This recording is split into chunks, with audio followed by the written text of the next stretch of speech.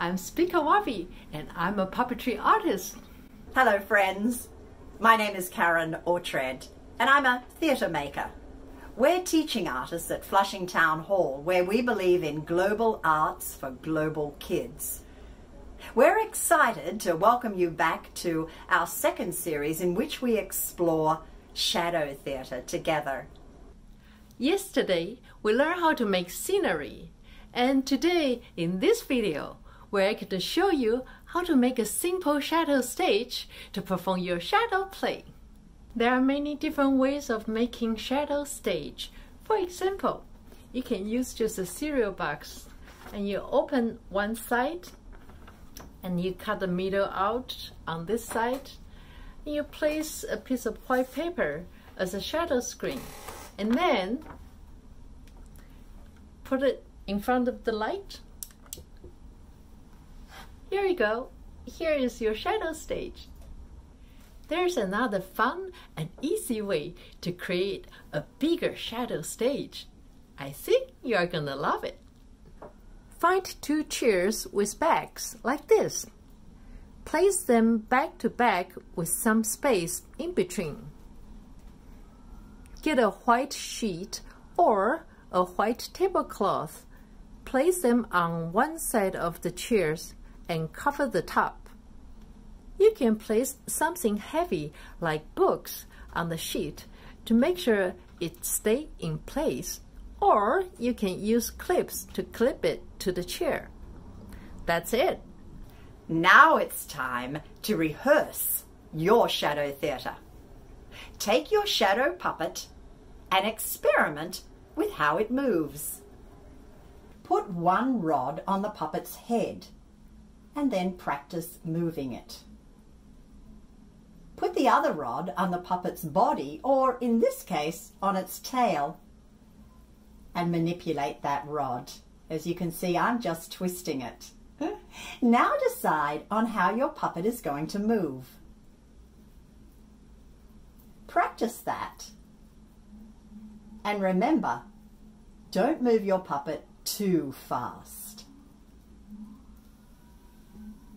A play must be a sequence of events, and every character makes an entrance and does an action and finally exit. Think of the different ways your shadow puppet can enter.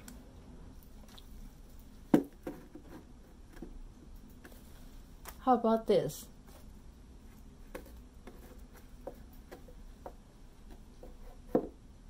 Or this. And sometimes it's fun that if you just show part of the puppet.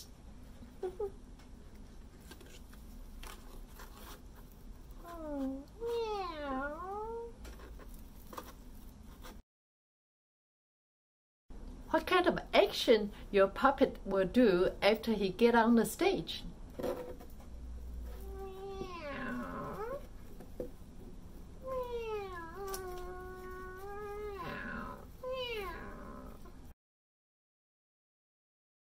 Think about how your puppet is going to get off the stage and try to do a movement that is a little bit different than the entrance. Meow. Meow. Now put three things together and do it again, but this time with some emotions.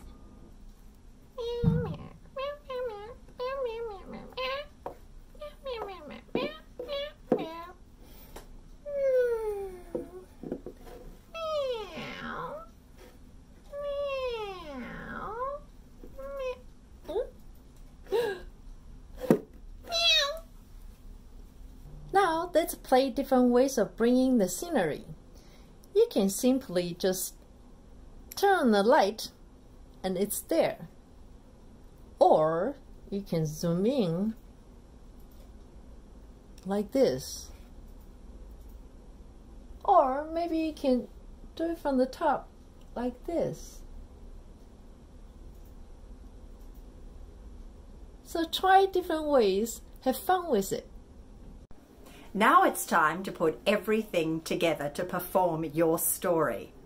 Make sure you have your puppets, scenery, and props in order. The light is in the right position. Remember the sequence of your story. And make sure the audience is ready in place on the other side of your screen.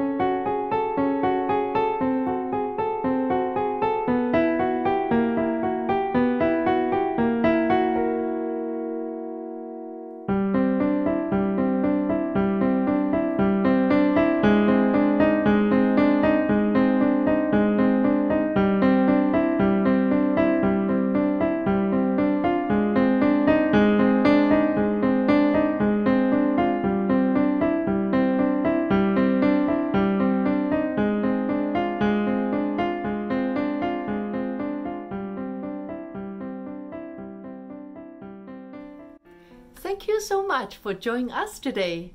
Please keep exploring different ways of making shadow and show them to your friends and family. Check out our activity sheet for more fun with shadows. 再见!